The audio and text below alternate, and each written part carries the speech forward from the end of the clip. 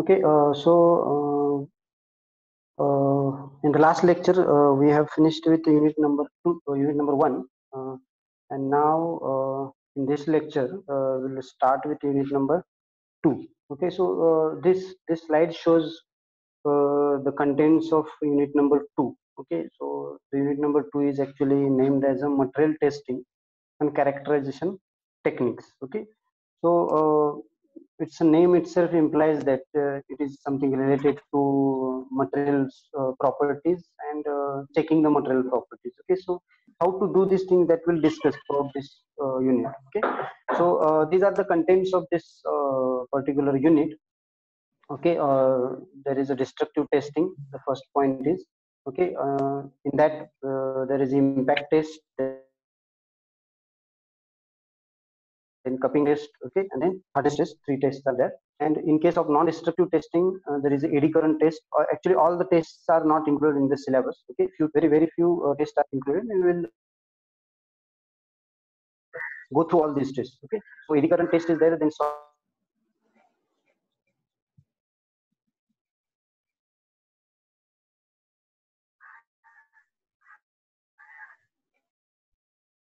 not necessary to go through.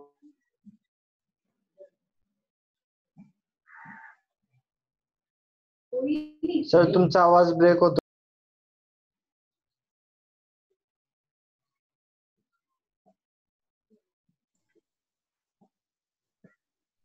Okay, is it audible? Yes sir, आता येतो.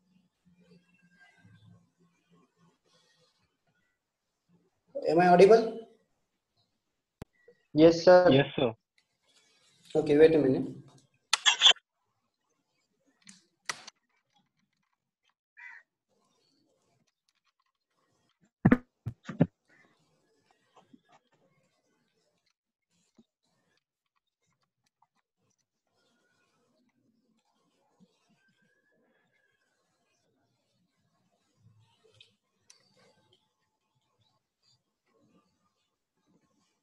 Okay, am I clearly audible? Yes sir. Yes sir. Okay, so we'll start again. So in this particular unit, that is unit number 2, there are destructive testing, impact test, cupping test, and hardness test. Yeah. Okay. Then there are non-destructive testing, eddy current test, then sonic test, okay, ultrasonic test, then X-ray radiography. Okay. These tests are included, and principle and applications of these tests are only included in the syllabus. Okay, in-depth study of these tests are not included. Okay, next is microscopic techniques. Okay, next part of this unit is microscopic techniques.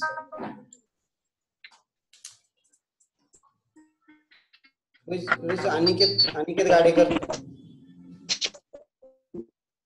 Aniket Gadekar.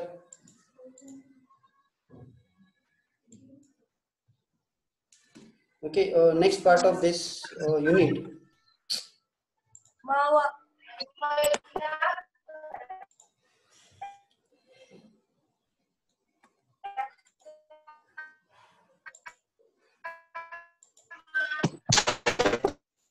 Aniket Gadekar, mute your mic.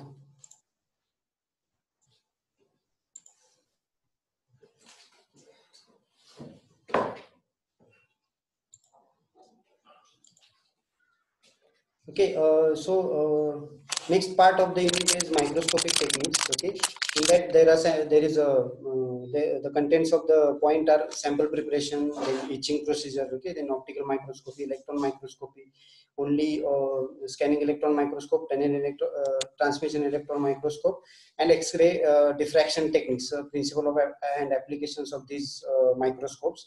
Okay, and last point is a macroscopy. Okay, so in that sulfur printing is there, then flow line observation is there. Okay, and spark test is there. So we'll go through all these points. Okay, we'll actually this particular unit. Okay, so only microscopic techniques and macroscopy. These last 2 points were the actually contents of second unit of metallurgy subject. Okay, purely metallurgy subject. So in that it was detailed in this it was discussed in detail, but now it is not it is not included in up to that extent. So what we'll try to do is we'll try to complete this as it is given in the syllabus only. So as per the directions, we'll try to discuss and we'll try to understand, okay, what it is exactly, okay.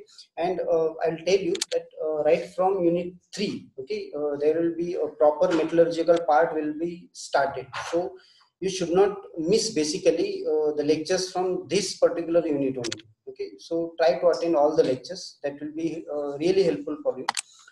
So we'll start with the first point, that is destructive testing, okay. Okay, first thing is as the name of this particular unit implies, that material testing. Okay, we need to understand why this testing is required, why this testing is done actually. Okay, so basically, if you check, okay, in your even if you check in some companies, you will find that they are testing their materials regularly. Okay, so basically, in order to say manufacture a particular product of a particular material, you need to check the quality of that material. Okay, so how to check the quality of the material? Obviously the option remaining with you is the testing of that material. Once you test the material, you will get the properties of that material. Properties of that particular material will definitely define the quality of that material. Now, why it is necessary? For example, for a particular application, particular requirements are there, particular properties requirements are there. So what you need to do is you need to find out the properties of that particular material, and you need to check whether those properties are suitable for that application or no. Okay, then and then only you will be able to use that particular material for a given application. Okay, next thing is, once you apply or once you use any particular material for a particular application or for making a particular say component, okay, in that case, when that component is at application site, okay, is at application site, when it is under load, it should not fail. It should not fail. Definitely material component are going to fail, but that should exceed its minimum life. Okay, then and then only it can fail.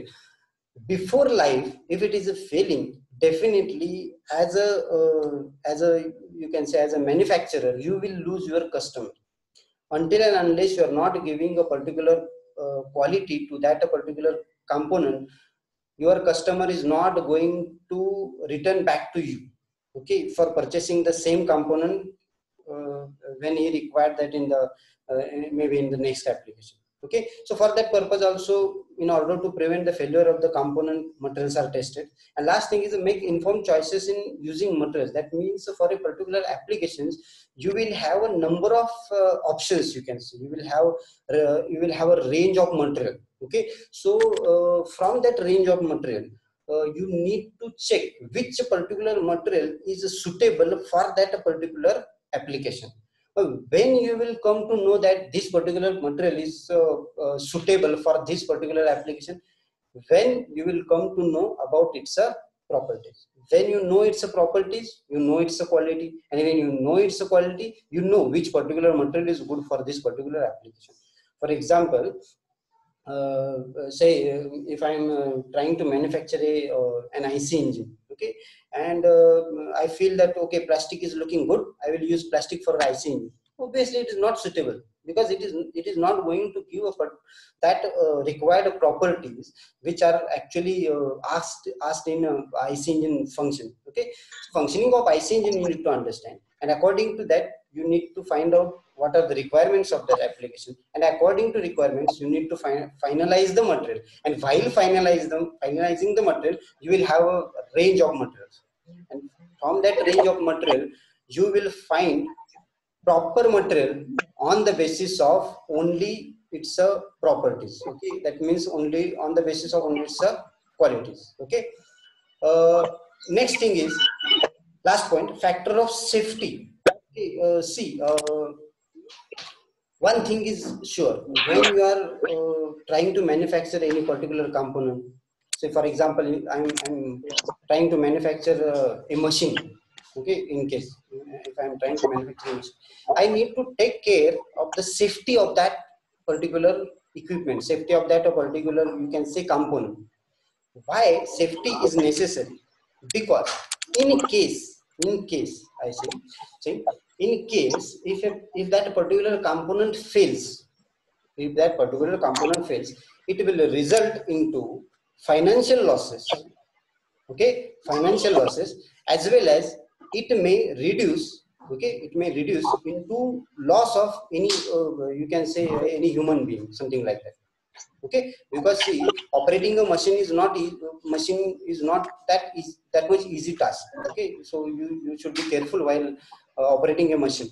That is one part. But second part is machine should be also proper, no, it should have safety things. Okay, it should not fail in between while it is operating. Okay, so these things you need to consider while manufacturing any component, first thing. And in order to do this, what you need to do is you need to test the material. Now testing that particular material have various options. Okay, you can check that in various manner. First thing is, there are two types of testings. One is destructive testing and second one is a non-destructive testing. Okay, destructive testing are the testings in which the material is physically tested and it is destructed while testing. That means you will take a sample piece, which is usually called as a specimen. You will take the specimen for the test, and after the test, if you see the specimen, you will find that it is a totally destructive. It is of no use now. Okay, that is called as a destructive testing. Now, what usually destructive testings offer is, destructive testings give you a specific value of property, something like strength, say tensile strength of a particular material, say hardness value of a particular material. Okay, in case of impact test, you may have a toughness value. Okay, so you will get these values from the destructive testing. Okay, so there are various testings in destructive testing type. Okay, tensile test is there, hardness test is there, toughness test is there, and in some cases creep and fatigue test is also there. Okay, and in case of non-destructive testing, okay, actually specimen is not used in the case of non-destructive testing. Your real component is used, your finished product is used to test the properties. Okay, what I am saying is, your final component, what is your whatever component that you have manufactured, that manufactured component is taken for testing. So obviously you have no choice of destructing that component, because under the name of say testing, if you are going to destruct each and every component, obviously at the end you will have zero in your hand. Okay, so what you need to do is, in case of non-destructive testing, you need to check, you need to test, okay, the actual component, but you should not destruct that. And in case of non-destructive, its name itself implies that your component is not destructed. Okay, it is not damaged during the testing. Okay, now in case of non-destructive testing, there are various tests. Okay, visual inspection is there. Okay, dye penetrant test is there, magnetic particle test is there, eddy current test is there, ultrasonic test is there, x-ray test is there. Okay, we'll go through all these tests one by one. Okay, so very first test in under the heading of destructive testing is a tensile testing. Okay, we have studied the properties, mechanical properties of material in last unit. Okay, unit number 1. Can anyone tell me what is the meaning of tensile? You can say tensile strength of a material. The force acted outward from the body. Outward from the body. Anything else? Tensile test. Sorry, tensile strength.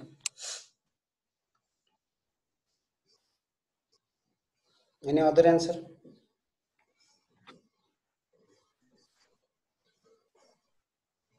Tensile strength of a material. Maximum stress that material can bear. It can bear tensile load. Yes, so the resistance of a material for under tension. Under tension, right?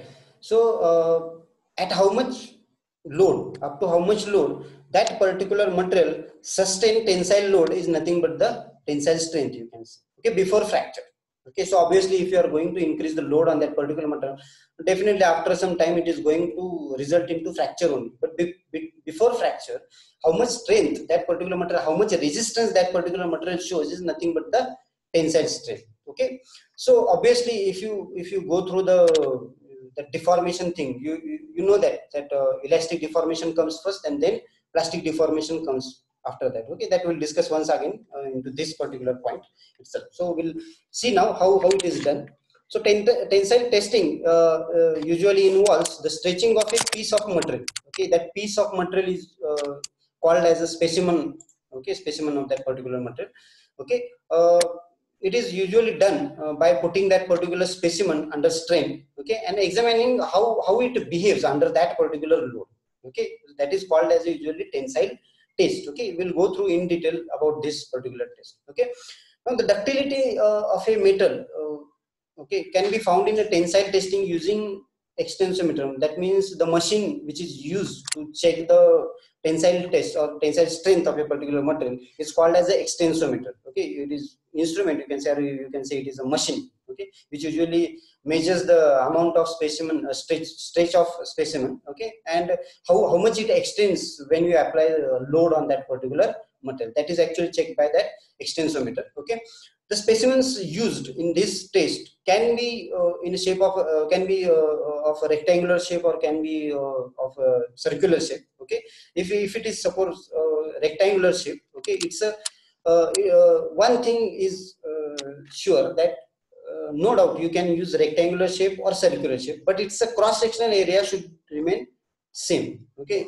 in both the things. Okay, if you are going to use say rectangular section, okay, it's a what you can say as the width is usually 13 mm and the thickness of that particular material is 7 mm, or you can use the width up to 19 mm and thickness up to 7 mm. Okay, and if you are going to use a circular shape, okay, something like a bar like section, okay, a circular bar like section, in that case a diameter you can keep of that circle, okay, or of that particular bar is 12.5 mm. Okay, one thing is the distance, okay, or the length of that particular specimen, okay, apart from the holding things. Okay, its a length is called as usually gauge length. I will show it's a diagram and you will easily understand how that specimen is.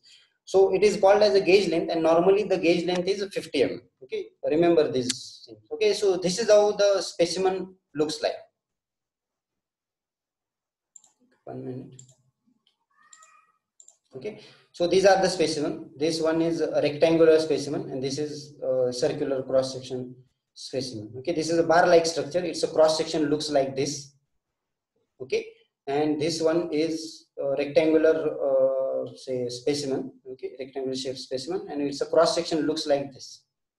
Okay, it is called as a flat test specimen, and this one is called as a round test specimen. So these specimens you need to use in the test, first thing.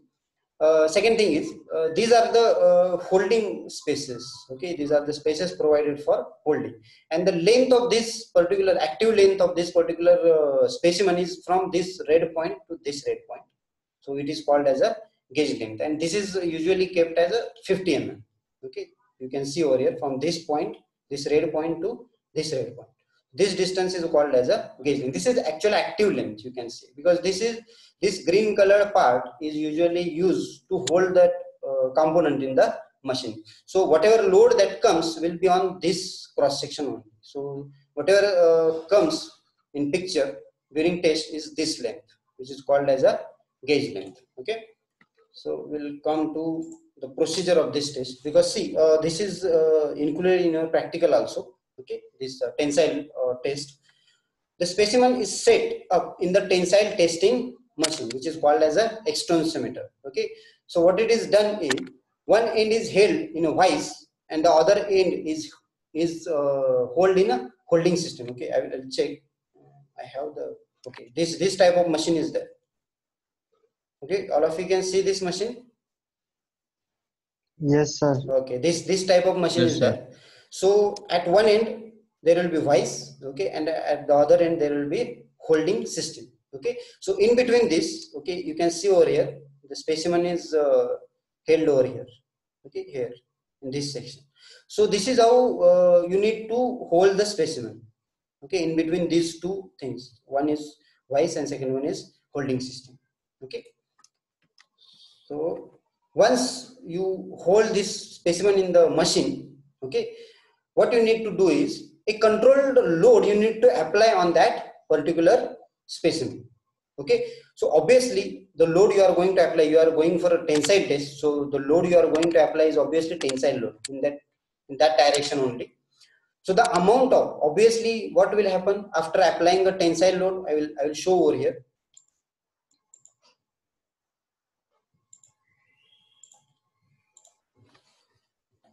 Okay, for example, if you have, suppose this is your specimen, this one, okay, and it is held in, say, at this point in a holding system, and at this point in a, you can say, in a vise. Okay, and this is, say, your gauge length from this point to this point. Okay, now how the load is applied in this case is, obviously the tensile load should be there, something like this. What will happen? Obviously this load will exert, okay, you can say, stress on this component, this active length, this gauge length. Okay, it will okay, 1 minute. Okay, it will create, or it will apply load on this particular gauge length. Okay, so what happens after applying this load is, okay, definitely any material will have a certain amount of, obviously, elasticity, so it will, after applying the load, it will stretch. Okay, now after applying a small load, okay, the material will stretch in a small manner. Okay, so after that, after applying that load, what you can do is you can release the load, you can come down back to zero. What will happen? Materials will come back to its original shape. Whatever that small stretch that has been taken place, okay, after applying the load, after releasing the load, that stretch will be vanished and material will gain its original shape. Okay, the load that you are applying on that material, you can go on increasing. After second step also, if you release the load, it will come back to its original shape. Now this is Hooke's law that you know, okay, that we have discussed in the unit 1 also. Okay, in the Hooke's law, within elastic limit, stress is directly proportional to strain. That means after releasing the load, the material will regain its original shape. That's it. Okay, but at a certain point, which is usually called as a yield point, okay, at yield point, one value of a load will be there. Okay, above that load, what will happen? If you apply that load to that particular material, what will happen? It will result into stretching the material. But if you release the load, it will not come back to its original shape. That means at this point, I can say that material has left elastic limit and it has entered into plastic deformation stage.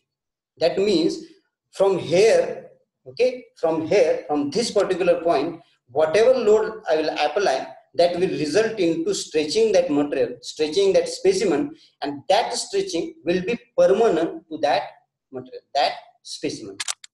Okay, now it is permanently, its shape is permanently changed. Okay, now you go on increasing the load. Even after this, you go on increasing the load. So obviously, after increasing the load, what will happen? Material will stretch further. Okay, after a certain time, okay, its stretching ability will also end. Okay, from that point, what will happen? From exactly at the center, okay, exactly at the center, okay, or you can say plus minus over here and there. From that center point, that material will start necking. What is necking? That I will show you. I'll show you. I have a diagram of this. It will start necking. Okay, okay, over here you can see over here. Shortening of width. Shortening of width, exactly. Okay.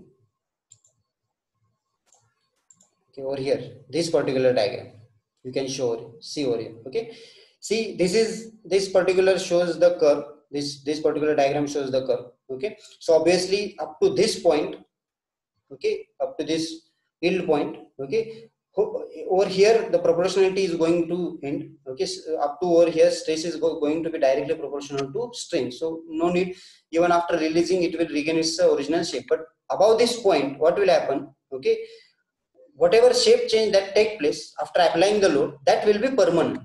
Okay, so from this point you can say plastic deformation has started. Okay, but this is not yield point. Okay, this is going to be your yield point. This will be upper yield point and this will be your lower yield point. Okay, so during this period, okay, whatever stretch, whatever change that occurs in that particular specimen, that will be permanent. Okay, if you apply certain load, if you go on increasing the load, okay, the plastic deformation will obviously take place during this period, and the material will stretch and stretch and stretch. Okay, at this point, okay, over here, okay, at this point, okay, where it's a tensile strength actually comes. Okay, at that point it's a that specimen's necking starts. Okay, so at this in this particular diagram you can see necking is started over here in this point. Okay, so if you exceed this point, if you exceed this tensile strength point, this necking will go on increasing, and after a certain time you will find that that width, or you can say the whatever that width of that particular component is there, or you can say thickness if it is a rectangular shape. Okay, that will go on decreasing, and at certain point it will result into fracture at this particular point. Okay, now if it is a ductile material, it will result into cup and cone type of fracture. Now this is going to be ductile material only. If it wasn't a ductile material, it would have ended in between only. This has come up to this particular point, that means it is a ductile material. It is showing up to at least moderate ductility. Then and then only this type of structure is usually formed. This we have discussed also. Can anyone tell me where we have discussed this cup and cone type of structure, cup and cone type of fracture? So when we are seeing that elastic limit or yield point limit in previous unit. Previous unit where it was discussed in a fracture. Okay, there are two kinds of fractures. One is ductile fracture and second one is brittle fracture. This type of shape, this cup and cone type of fracture, or cup and cone type of shape, is usually formed in a ductile fracture. Remember this thing. Okay, this type of fracture is usually formed in ductile fracture. Okay, this type of necking, okay, actually occurs in materials which usually shows at least a moderate ductility. If there is no ductility, this type of necking will not be there. After applying certain load, when it exceeds the limit, material will directly result into fracture. It will not result into this type of necking and then this type of cup and cone fracture. This will be there if that material shows at least a moderate ductility. Okay, clear this particular diagram? I will provide you these PPTs. These PPTs are self-explanatory. Okay, so Sir, doubt एक हाँ sir ते lower yield point नाही ते graph मध्ये हाँ this one upper yield point and lower yield point. Sir lower yield point पासून tensile strength पर्यंत काय होतं सर तिथं? Plastic deformation happens during this period also. आता प्लास्टिक डिफॉर्मेशन म्हणजे मी प्लास्टिक डिफॉर्मेशन ही वाईड टर्म यूज करतोय. As far as concerned with this specimen only, I can say stretching occurs up to this point. म्हणजे stretching थांबत नाही. या पॉइंटला stretching थांबतं जेव्हा त्याची मटेरियलची ॲबिलिटी संपते स्ट्रेचिंगची, तेव्हा ते स्ट्रेचिंग थांबतं आणि त्याच्यानंतर त्याचं नेकिंग स्टार्ट होतं. Okay, and at this point it results into fracture. Yes sir.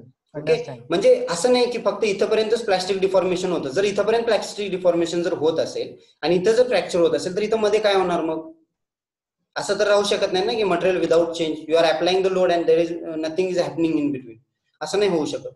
So from this upper yield point itself, okay, even though there is a drop in this you can say in the load, okay, or you can say in the stress, okay, still plastic deformation take place during this period from upper yield point to this. Okay, now one thing, there is ultimate tensile strength. One thing you will get this into design part. Okay, there will be ultimate tensile strength and then there will you have a value of yield point or yield strength. Okay, which one to consider for fracture? Okay, so in the case of say designing anything, you need to consider yield strength. Don't go for ultimate tensile strength. Why? Because this will allow, from this point to this point, it will allow us a factor of safety, you can say. That means even though your load reaches this yield strength, the material will not immediately fracture. Material will not immediately fail. It will fail after this tensile strength. Okay, so this will be useful. Okay, you will understand this as we go on further discussing in this. You will understand this, what I am trying to say. Okay, this is actually a modeled, you can say, diagram. Okay, these are the specimens. Okay, over here, these are the specimens. This one. So you can see this one is specimen just held in the machine. This first diagram. Okay, let me take the spotlight. Okay, over here. So this particular specimen is just held in the machine. So there is no load. Start applying the load. Small load is applied. You can see over here the stress, okay, which is usually occurred in the material or in the specimen. This blue color shown over here, okay, dark blue color. If you increase the load, okay, some more stress will get occurred, and that will be concentrated at this center point. If you increase the load, again you will find some concentrated stress which is on increased manner. Okay, next thing, again you will increase the load, it will turn into green. This is modeling. Actual testing करताना असा colours वगैरे येत नाही, हे लक्षात ठेवा. नाहीतर कुठेतरी exam मध्ये चुकून लिहाल की असे कलर्स चेंजेस होत जातात म्हणून.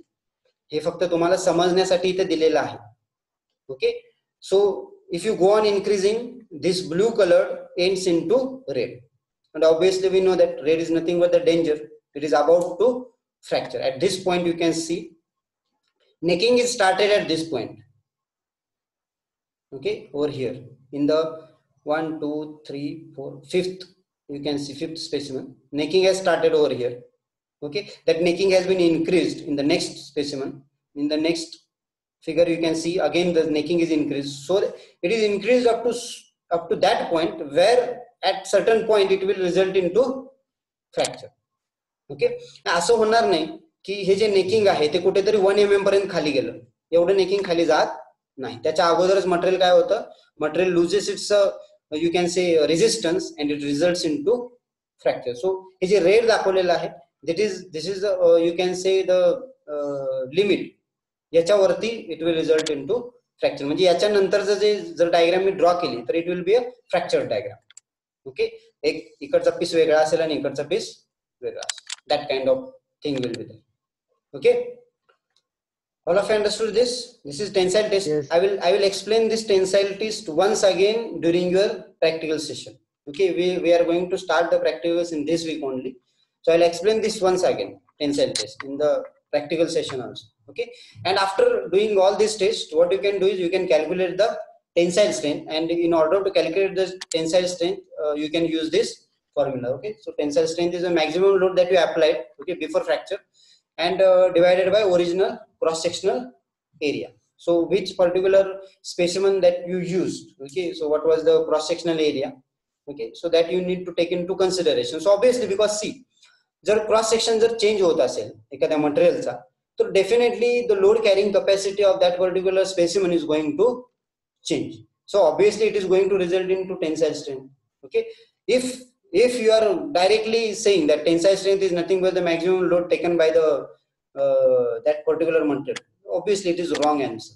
Okay, you need to take into consideration the area. Okay, on what area, on what cross sectional area, okay, you have applied the load, that is important. Then only you will be able to find out tensile strength. Not only tensile strength, this is applicable in almost every mechanical property. Okay, so this you need to understand. Conceptually understanding is important. See, you can by heart this formula at any time. Okay, you can easily tell me now this tensile strength is equal to maximum load divided by original cross sectional area. Okay, but it doesn't. What you try to do is you try to understand whatever I am teaching you conceptually. You try to understand. Okay, then it will be permanent in your brain. Okay. Okay, what I will do is I'll show you one example. Last 1 minute is there. So I'll show you one small example.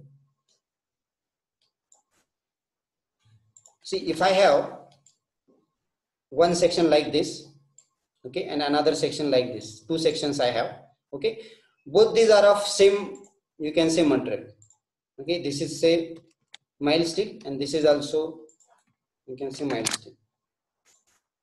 If I do not consider, okay, cross-sectional area, if I do not consider cross-sectional area in calculation of say tensile strength, what will happen?